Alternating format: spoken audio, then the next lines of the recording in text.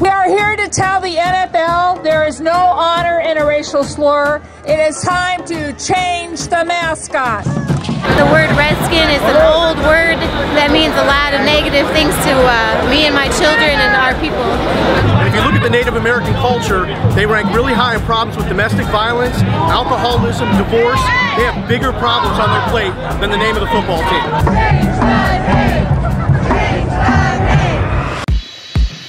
My goal in life is to share our stories, to entertain and educate the world about who we are.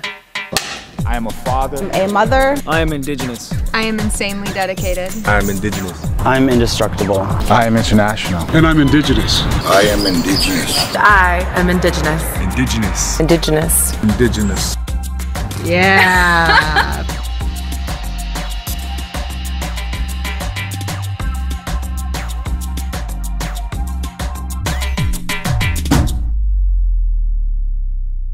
Let's get right to the gist of it. Why is it offensive? It's a dictionary-defined racial slur. There's no way you can honor people by using a slur against them. It's a dictionary-defined slur, and it meant proof of Indian kill. It was a bounty. So they would use it in advertising. They would say a fresh red skin, and that means scalps. So they'd say that there was a dead Native American. They would take the scalp and they would sell it, and they would say, I have a fresh red skin kill. We've been dehumanized, and this is an attempt for people to recognize the Indigenous people of today. The Indigenous peoples survived westward expansion. We survived the founding fathers. We survived all these people of history standing between us and our inalienable rights. We're here, and we're not going to take this dehumanization any longer. That's right. Using a racial slur with a graphic, violent history isn't just disrespectful, it's morally inexcusable. The mascot robs young American Indians of their self-esteem and invades their dreams. I strongly support our sisters and brothers protesting in Minnesota this weekend, and I stand with them. This is a statement from Billy Mills, an Olympic gold medalist from Pine Ridge, South Dakota, who has inspired generations of natives and many others. We are proud to be sovereign Indian nations. We are proud to be Minnesota Vikings fans, but we are not mascots. A few years ago, the Shakopee Dakota people gave the gift to the University of Minnesota. It was the largest financial gift the U of M has ever received. It was used to build a stadium. Later today, inside those walls, the most degrading word for Native people in the English language will be used over and over and over again. But I can promise you this. Here in Minnesota, in the heart of Indian country, in the land of the 11 sovereign Indian nations, this word will not be celebrated inside and not be tolerated outside. But not everyone agrees or understands the importance of this issue. They're a franchise in a private business. The Redskins have made a choice to go down that road and stay the Redskins. They should respect that. And really, the Redskins, I mean, it's about bravery. It's been a symbol for 80 years.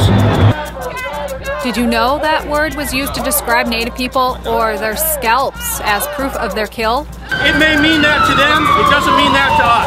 No, we buy this jersey because it's part of the NFL. Just because someone comes up to you and they say, I approve of the use of it, I don't mind, that doesn't change the definition. Just because you approve of a racial slur doesn't make it any less of a racial slur. Suicide is the second leading cause of death for Native Americans ages 15 to 34. There is empirical, demonstrable proof of the detriments of mascots on those kids. So what we are doing is fighting for the health and well-being of our kids. What does the Washington team name mean to you? I think it's like offensive because I don't really think they know what the word redskin means. And maybe if they knew what the word redskin means, they would try to change it. Tell people, what does it mean? It's like when people would scalp the natives, like the blood on the scalp that they had, that'd be like the redskin. But we're not red, we're brown. How is it going to honor us? The people that support it as football fans, I don't think it's a big enough game. I don't think it's a big enough thing in life that you can't look past it. Our campaign for respect will defeat the NFL's racism, and a movement for decency will triumph with the power of the people. Well, I think it's the most degrading name in sports history, the most horrific, and I'm just happy to be a part of this coalition. Being a role model, being an Olympian and a former hockey player, you know, an athlete, you have to step up. And I think this is one of the areas that we need to address as Indian people. Do you mind touching a little bit about the history of this movement? Well, for me, what happened is we live near a town called Cooperstown, which was named after James Fenimore Cooper. The local high school had the same name, and they, on their own initiative, decided that they wanted to change the name because it was so offensive. After having two close friends that I met at a summer school program who were from the Navajo Reservation in Arizona, and at one point I had to tell them that our mascot was the Redskins. And that really affected me. That was difficult, and they were offended, and it was embarrassing. We actually paid the school the cost to change the name. Those kids were so inspiring. That students who could do something that the billionaire team owners and the billionaire NFL would not do or refuse to do. It gave us hope that in this generation that America might live up to the ideals that it speaks about equality and mutual respect. Today you can see a broad coalition of political leaders, representatives, media that represents a diverse voice in this country, and the NFL and Dan Snyder needs to listen to America. And I think he will be willing to do this. He's a smart guy. He's one of the 32 billionaire owners of the NFL. So that enlightenment will show through. You know, somebody asked me as recent as yesterday, does this matter? It does matter. We have elders who have lived their lives preserving our language and our culture. They are not mascots. We have children who want to grow up and be proud of who they are. They are not mascots. And we have more women actively serving in the military than any other group in America. They are not mascots.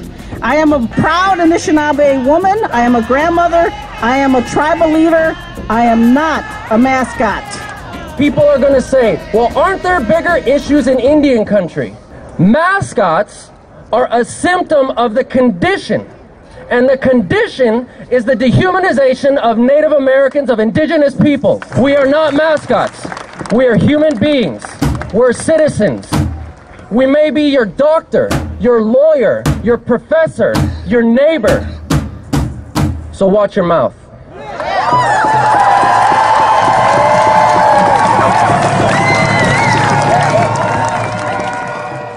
Next on Indigenous with Stacey Thunder. And there are Billy Mills of the United States is in there, a man no one expects to win this particular event. Billy Mills, pouring on the steam. Billy Mills is really putting it on. Billy Mills has the lead for the United States heading toward the finish line. Olympic legend Billy Mills.